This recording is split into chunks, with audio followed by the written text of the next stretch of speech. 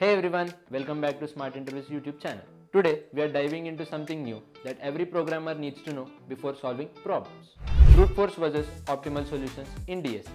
Should you go with brute force and try everything, or should you optimize and solve problems in a smarter way, not harder way? Let's break it down with real world examples and try to understand why this matters in coding interviews. What is brute force? Imagine you are at a locked door and having a bunch of keys.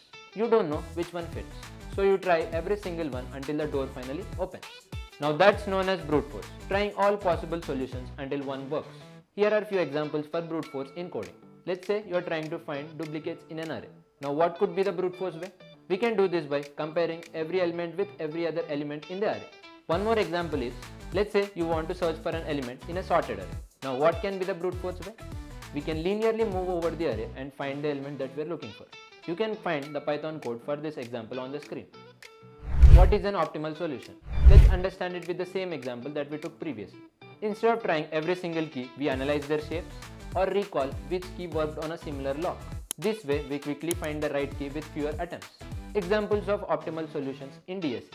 For finding duplicates, instead of checking each and every element, we can use hashing libraries and find it quickly. Instead of searching linearly in a sorted array, we can use binary search and reduce the search space each time. You can refer to this Python code popping up on the screen.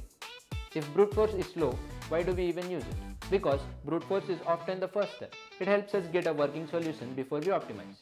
When is brute force useful? When you are learning a new problem and need a quick solution. When the dataset is small, brute force might be good enough.